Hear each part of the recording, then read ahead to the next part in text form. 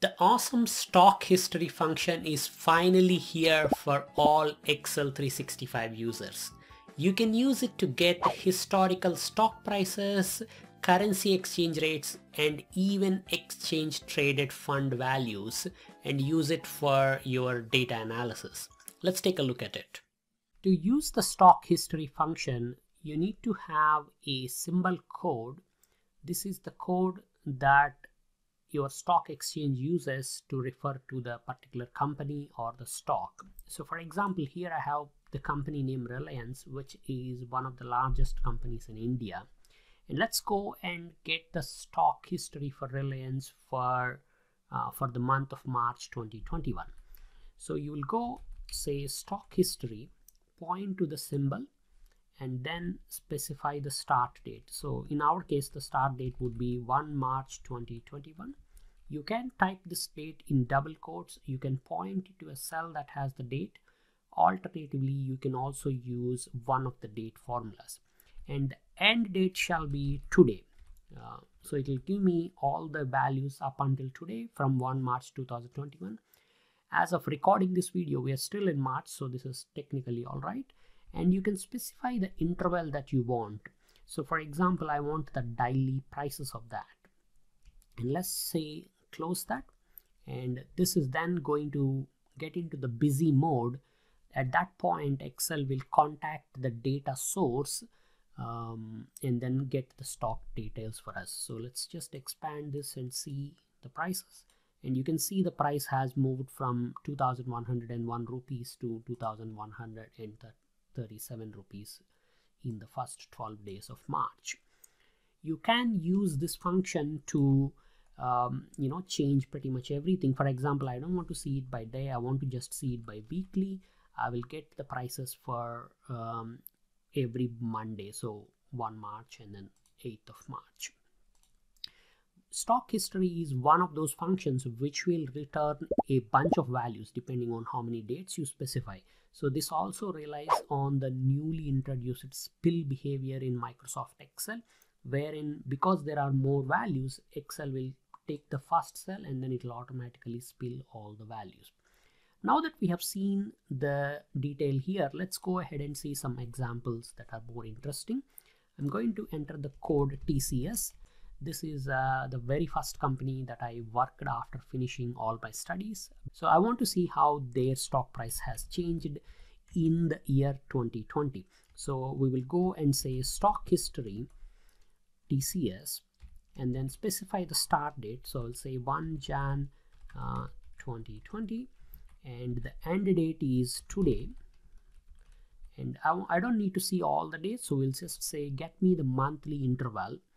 And there are multiple other parameters for stock history that you could use. You can omit the header, so if you don't want to see the date and close, you can omit that.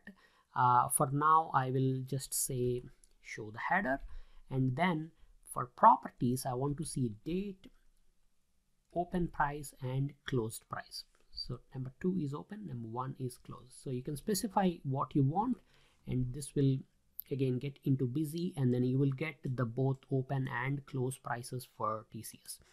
Now when I wrote this function, I thought the prices will come in Indian currency for the TCS stock listed in Indian market, but turns out TCS stock is also listed in other exchanges. So here we are getting the prices from probably the US exchange. So if you want, you can specify the correct code by including the exchange symbol. So for example, I want to see the TCS price as per the NSE exchange. So I'll say XNSE : TCS. So if you specify it like that, you are asking Excel to go and get the price of that stock as listed in the stock exchange NSE. These are all the countries and the currency markets, the stock markets that are supported as of today by the Excel stock history function. So you can go ahead and read the codes and use them. For example, in India, you can get the prices from Bombay Stock Exchange and National Stock Exchange with the codes XBOM and XNSE. And for example, in USA, you have all of these options: NASDAQ and then NASDAQ Stock Market, New York Stock Exchange, Now let's go ahead and examine another use of stock history to get the currency exchange rate between two currencies. So for example, I want to see how much currency exchange rate is between USD and INR. So I can specify the currency codes like this and then say stock history. That's my stock code. I want to get the fluctuations since the start of this year. Now you can again type the date, but let's go ahead and create the date through a function. So 2021 1 and 1, that's my start date, end date is today, and we'll just close the brackets. This is going to get us the currency exchange rate fluctuations between USD and INR. And because INR is at the end, it's going to show me how much is 1 USD worth in Indian rupees. Now you can take all of this data and then you can kind of turn this into a graph. You can see the fluctuations of the currency rate, or you can plug this into some other analysis for your follow-up work. So this is how the stock history function works. So now that you have understood the stock history function, let's go and put this into a practical use. Let us say you have decided to get into stock markets and invest money on a regular basis. Every month you are planning to invest some money. So here is a typical investment plan. These two companies you have been investing since 1 Jan 2019. Asian Paint and TCS you have added since 2020. So every month you have been putting that much money. What is your current investment worth? How many shares do you have in each of those companies, and how much money do you really have? You could use stock history to calculate that. Now the things to keep in mind when you're using stock history function is it can only get the price of the share as of market open or close, or it can also get the high and low values of the stock on a given particular interval. So it could be day, week, or month.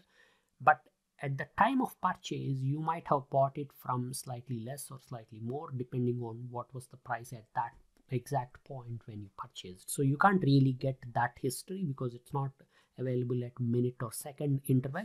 So use this more as a guidance rather than an accurate analysis of your data. Also, the other thing to keep in mind is many times when you are purchasing stocks or mutual funds, there is a concept of additional charges levied by your broker. So they may charge 10 cents or $5 or $30 or 300 rupees per every investment. Now none of those will be taken into consideration when you are using stock history. So you just have to add all of those things on top of this. So I'll show you the basics and then I'll show you the completed data workbook, and you can also download that for your reference from the video description. In order for me to know how many stocks I'm able to buy, how many shares I'm able to buy on a monthly basis for my investment, I need to first get the prices of every month, and then from there on I can go and divide the 3,000 rupees with the price of the share to know how many shares I was able to purchase, including full and partial shares. Another key thing to keep in mind is these are the symbols, but some of these stocks may be listed in other exchanges in the world as well. So you may want to qualify them with the exchange code as well. So I will say with exchange, and then we will just add XNSC at the beginning, ampersand that value, so that we will get the correct values here. So once this is there, let's go ahead and get the prices of Infosys company from 1 Jan 2019 up until 1 March 2021. So I can use stock history. That's my stock. This is the starting date for my analysis, and the end date is 1 March 2021, and then interval is monthly. And I do not want any header, we just want the prices. So we don't want any header.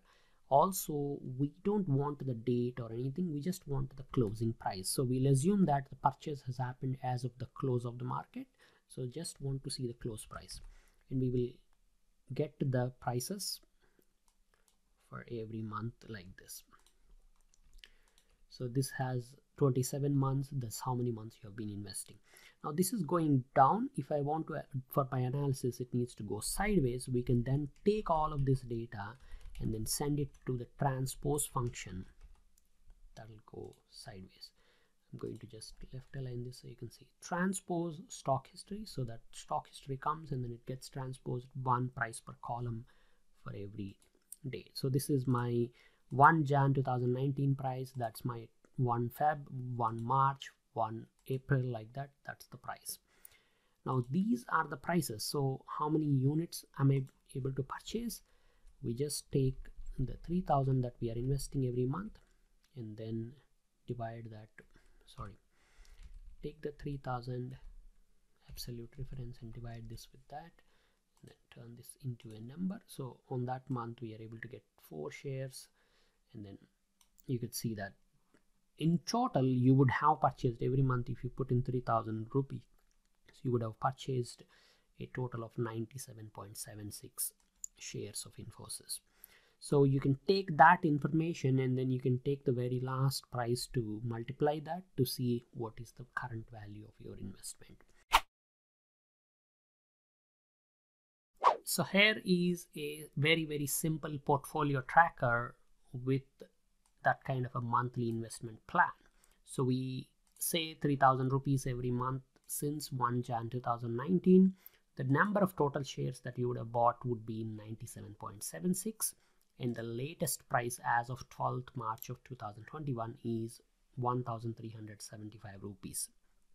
So you can take this and then multiply with that to get the total value of your investment, and then this is how much you have actually invested. So 81,000 rupees, because every month you're putting 3000 and you've been doing this for 27 months, and your profit or loss is that much, which as a percentage of your investment is 66%. So this is how you can use the stock history function. I hope you enjoyed the stock history function demo and my first impressions. Take a look at it by using it in your Excel 365 and tell me in comments how you're planning to use it for your financial well-being. See you again in another video. Bye-bye.